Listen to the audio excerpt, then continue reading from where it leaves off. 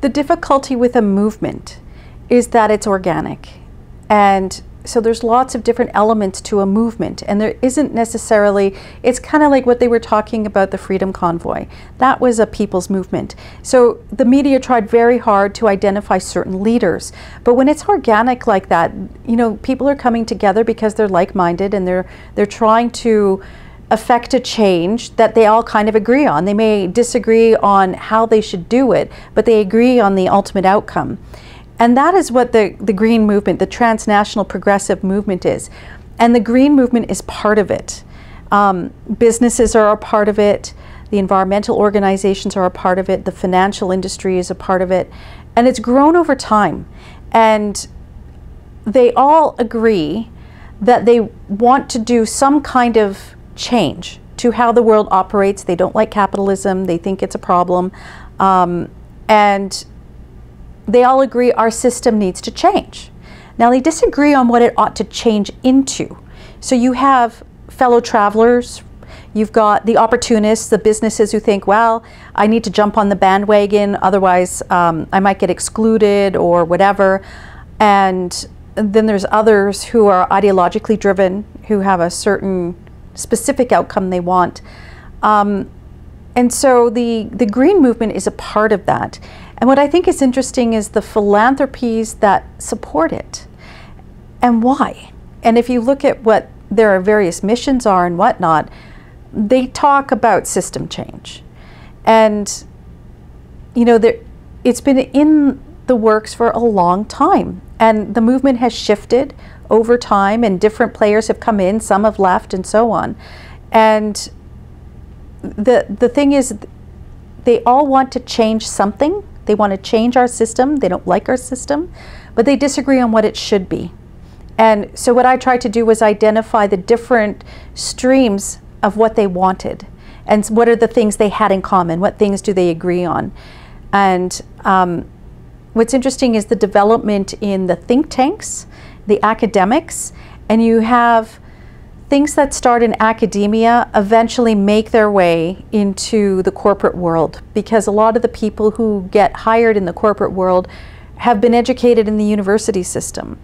And so these ideas start to permeate the corporate world. And then you have the corporate world singing from the same song sheet and wanting to do certain things, and you have the tech industry wanting to do certain things, trying to capitalize on their part of the movement. And there's different coordinating groups, and those have shifted over time. So, you know, in the early days you had the Club of Rome doing their thing, and then they kind of petered out and became very discredited to some extent, especially during the Reagan years. And then after the collapse of the Soviet Union, there was this hope and optimism that the world was peaceful and everything was going to be okay. And then you had the acceleration of the sort of global warming, climate change thing. 2008, we had the financial crisis, and there was a real, they believed the Transnational Progressive Movement, and I include the Center for American Progress and various other groups involved with this, they held conferences such as the Great Transformation Conference. And it seemed like they were at this point, this inflection point, that they could actually make this stuff happen. And after the financial crisis, once Obama became president, there was lots of initiatives to have a green recovery. South Korea probably did the most, but other countries eventually couldn't. They couldn't do it or didn't do it, whatever. The United States threw a lot of money towards solar companies like Solyndra and wind farms and so on. But that money kind of died out too. And Obama wanted to do a really big climate plan, the cap and trade. And, you know, John Podesta was like, we tried really hard, but we just couldn't get through Congress and so on. So there was still resistance there. And at the Great Transformation Conference, Homer Dixon from Canada made the case that we can try to do all this, but you need a culture shift. And so that there had to be a real concerted effort to change the culture. And that's when we have the rise of social media. If you think how long we've had, Instagram or Facebook or MySpace, I guess at the time, or whatever, you start to have social media having an impact and being able to organize people. And the left has been very good at using social media in order to organize people and initiate activism and so on.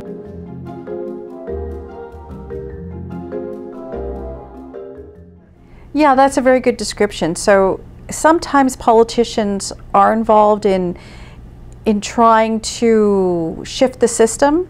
Certain Obama officials were involved in various conferences and so on, in various meetings and stuff. But how you shift the politicians who may be reluctant is to have that appearance of grassroots. The people want this. And politicians are very susceptible to negative PR campaigns. So there was an interesting conversation at the Network for Greening Financial Services, the NGFS, where they had created their program for having metrics for the financial industry and for climate change. And they had a representative from the World Wildlife Fund there. And the bankers, this is a bunch of bankers, were like, oh, we're really curious to see, and we're anxious to see how you receive our proposals here, because the sort of last thing we want is you guys chaining themselves to our gates. And there was like this titter of laughter. And the World Wildlife Fund guy said, oh, I wept with joy when I read your program. This is so great. The world will be saved. And you won't have to worry about us. And I was thinking, that's part of the problem, where you have bankers and politicians who are afraid of the Stephen Guilbeaults who might show up at their door, chain themselves, glue themselves to your road or your window or whatever, and be an embarrassment. And instead of standing up and saying, that's unacceptable. Mm-hmm. You shouldn't be doing that, and I disagree with your tactics and your antics. Instead, I think the activists get emboldened because they see it works. Right, the rebels, right, they're rebels. So we champion the rebels kind of thing. And what's interesting about modern media, at least in the past, I would say 5 or 6 years, is that there's a, how do you word it? When a story, it gets magnified. So the one story gets printed in one place, like say Project Syndicate, then they have a whole group that amplifies it around the world. And so suddenly you'll see that same story show up in 20 different publications around the world that are part of that network, part of the syndicate. And so then it seems like, oh my gosh, this is all over. We should be doing these kinds of things.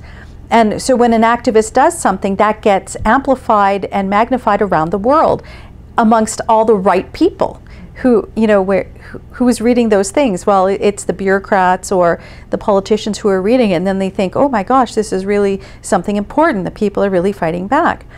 And if I could just comment on activism, because when the convoy was going on, they kept saying it was violent, and they kept saying they were doing terrible things, which they weren't.